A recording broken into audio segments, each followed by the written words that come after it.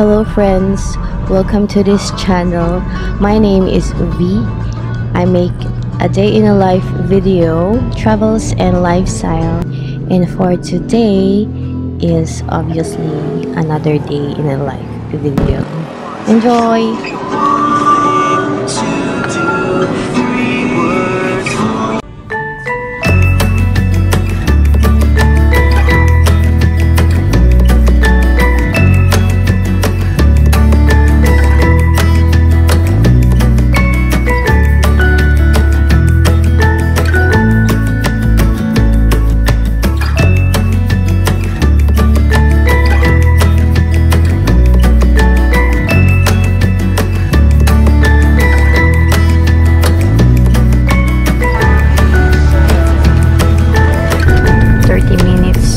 Traffic.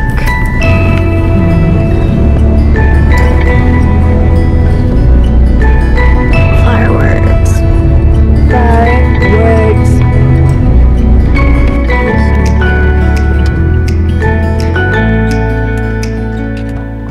We are currently here at Ryan Bikes in Bulacan City.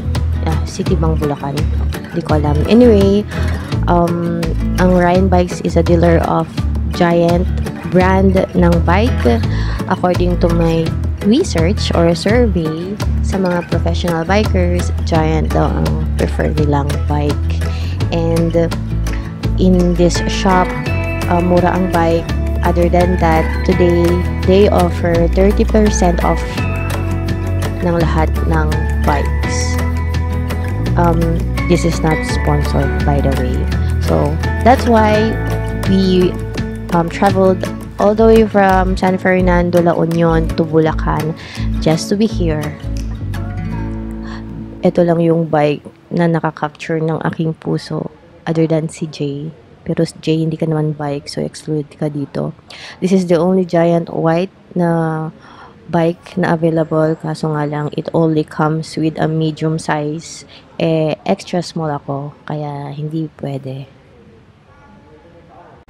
This is a foldable bike and it is only good for city driving. Okay na po. Saan? Mga medium na. Per brand din ba ito? Ito mga ordinary na po kasi. Ito ba? Mas maganda. Box. Opo. Yan na lang garod. Ayan yung kulay mo. Ito lang po kasi available. Oo. Yan na lang. Okay, suloy mo na. Saka Kailangan mo ako? kailangan. While you are watching the unboxing of my new mountain bike, yes, finally, that's the one. I just want to share how I came up with this choice. It was a bit challenging at first since I only considered the brand and the color, white, gray, or black, which was not available in extra small size of frame. If you are really serious about choosing your bike, you have to consider many things. For me, I included only 3 factors. Number 1, it is the brand, which was Giant. It was highly recommended for most bikers considering the budget that I have. Number 2, the model of the bike, which is based on the advancement of the parts attached to the bike. Number 3, which is the most important, it is the size. It is the length of the bike frame. Starting from the sitting area to the handle. It ranges from extra small, medium, and large. It is based on the biker's height. For example, a height of 4'11" to 5'1" is an extra small size of frame. Since I am 5'1" by height, I belong to the extra small frame. Those are the only factors why I decided for this bike.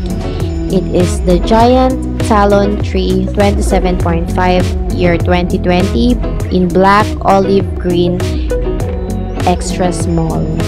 By the way, I call him Oliver for short.